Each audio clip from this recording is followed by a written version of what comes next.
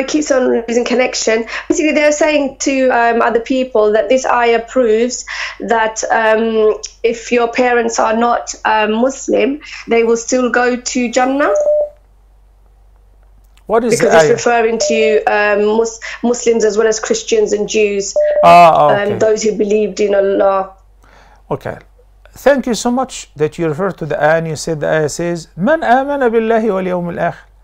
Of course, the believers, the followers of Prophet Moses, peace be upon him, who believed in Allah and in the last day and followed Prophet Moses and the Torah, and they followed what Prophet Moses, peace be upon him, have delivered, they will enter Jannah. And those who followed Jesus, peace be upon him, and his guidance, and they died in this condition, they will enter Jannah.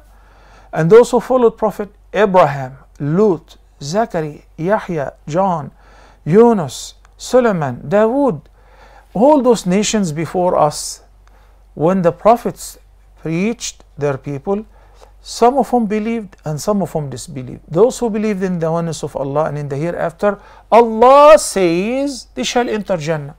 So the ayah applies to the Muslims, Jews, Christians, those who worship the stars, those who worship the angels. By the end, if you have been preached to believe in the oneness of Allah and in the last day, and you did so, you enter Jannah. So can you say to somebody who believes that God is one of three or three in one, that he's a believer? Can you say so, Arqam? Is this what Jesus, peace be upon him, preached? Can you hear me? Okay. I know you will answer in the negative. You say, no. Okay, so the answer, there is no confusion in the ayah. Among Muslims, recently before you, there was another caller from Nigeria and said, what do you say to those who believe that there was a prophet after Muhammad? I said, they're not Muslims. I said, different religion. They consider themselves Muslims and they name themselves after Muhammad sallallahu alaihi wasallam. Even they name their religion so. But are they Muslims? No.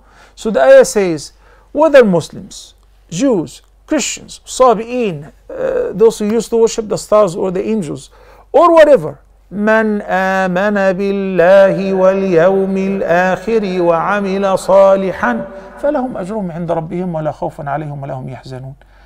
All those nations, those who truly believed in the oneness of Allah and they did not associate with Him in worship, and those who believed there will be a resurrection and hereafter and day of judgment, and they followed the guidance that their messengers have delivered to them, they will enter Jannah. Not only the followers of Muhammad sallallahu alaihi wasallam.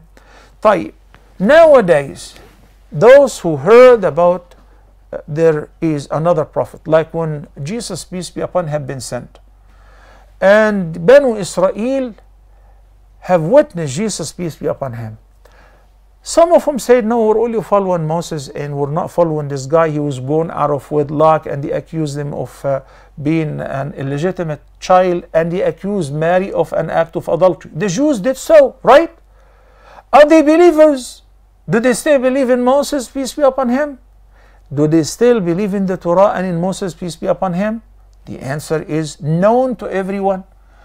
After Muhammad sallallahu alaihi wasallam have come to fulfill the prophecy which was revealed in the Torah and revealed in the Gospel and preached by Moses and Jesus, and he has preached the same, the oneness of Allah. And the Quran, which is the word of Allah, was revealed to him to abrogate any previous revelations. Those who reject him, they have rejected Jesus, they have rejected Moses, they have rejected Allah, they have rejected the oneness of Allah. They don't believe in hereafter. Simple. Barakallahu fikum.